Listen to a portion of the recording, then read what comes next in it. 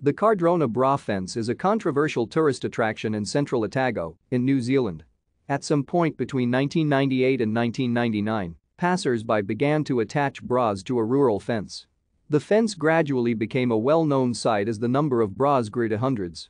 The fence is located on a public road reserve, adjacent to farm property in the Cardrona Valley area southwest of Wanaka, near to Cardrona. Despite its popularity, there has been disagreement over the value of the attraction. The Bra Fence stands today next to the Cardrona distillery. The Bra Fence began at some point between Christmas 1998 and New Year 1999, when 4 bras were attached to the wire fence alongside the road. The original reason for the bras being attached to the fence is unknown. News spread of the addition, which was left on the fence by the local landowners, and more bras began to appear. By the end of February there were some 60 bras, but at about this time they were all removed anonymously. This was reported in the local press, and the story gained widespread dissemination through the New Zealand media, leading to more bras appearing.